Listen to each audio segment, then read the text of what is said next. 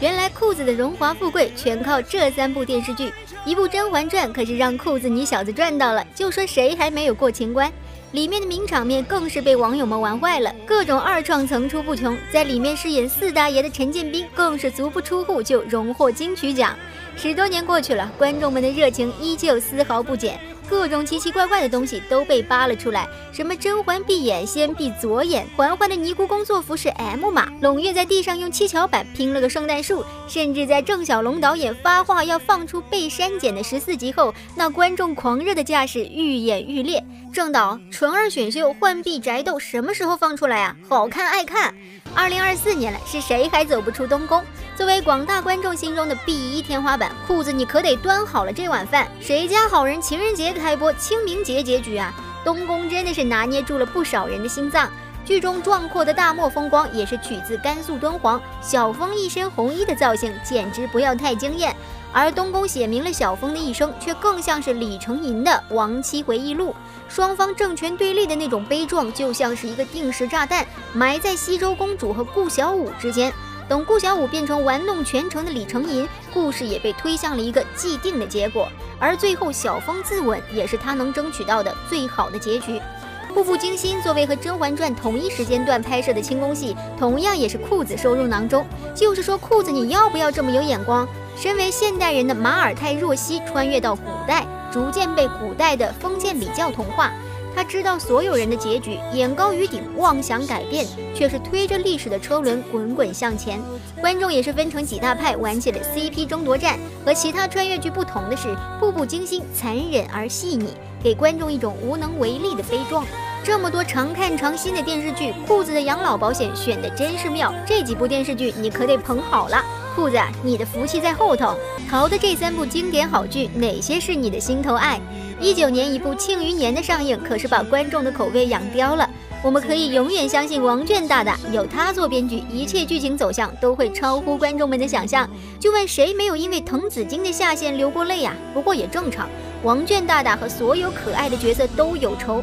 就在第1部结束，在小范大人被严冰云一刀囊死的疑云中，第2季也是有望在今年的暑期档播出，也延续了第1季的演员阵容，基本上都是原班人马。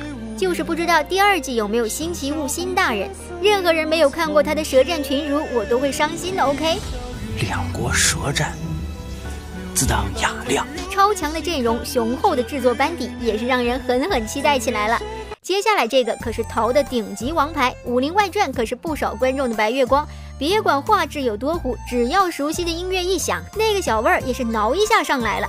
里面的名场面也是层出不穷，什么吕秀才化疗姬无命啊，郭芙蓉的拔丝饺子，就问谁小的时候没用白展堂的葵花点穴手在自己伙伴身上偷偷实验？当然还有同福客栈众人的集体大秧歌。你是不是河的黄呀，要一壶黑。虽然童年时光无法重置，但是幸好《武林外传》还在，作为一款百看不腻的电子榨菜，供网友们反复追忆。要说《琅琊榜》是古代权谋的天花板，没人反驳吧？里面不管是林殊的往事，还是他和霓凰的感情线，都犹如钝刀剜肉一般，锻炼着观众们的心理素质。里面的家国大义更是让整个电视剧上升了一个高度。朝局难测，唯有把握此心而已。里面的每个人都用自己的血肉支撑这个风雨飘摇的朝堂。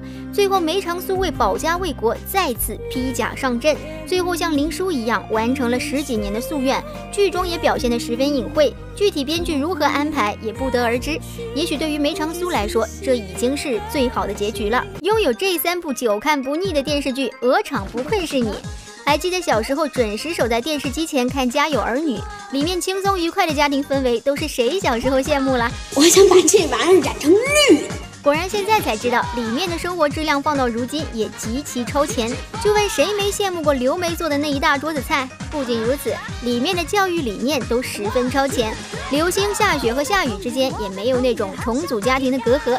救命啊！原来我们小时候吃的都这么好，超长集数也是满足观众们的胃口。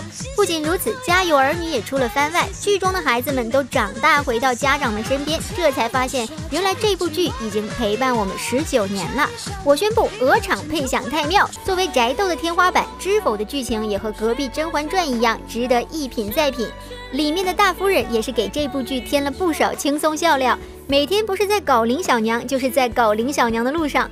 后来离开林小娘没了，她的精神状态也基本稳定了。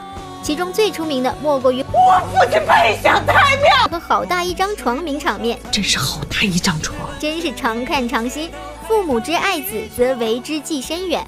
里面的每一个人物都没有绝对坏的一面。全剧最震撼的一句台词就是小秦氏的那句呼喊，2个字把他的绝望不甘都尽力书写。不仅如此，里面盛明兰和顾廷烨的感情也好好磕。作为一部喜剧电视剧，《爱情公寓》是很成功的一部了。人生没有彩排，每天都是现场直播。在当时那个时候，这部剧也是创造了国内电视剧的特效顶峰。而现在长大，不仅能看明白不少梗，而且还发现了不少客串的演员。里面网罗了娱乐圈不少明星，就连2位导演都在里面和观众混了个脸熟。不仅如此，《爱情公寓》剧情也是十分扛打。吕子乔的《吕氏春秋》的真理，就是放到现在也毫不过时。吕氏春秋，我写的春秋，我做主。火车是朝前开的，去哪儿并不重要，关键在于窗外的风景。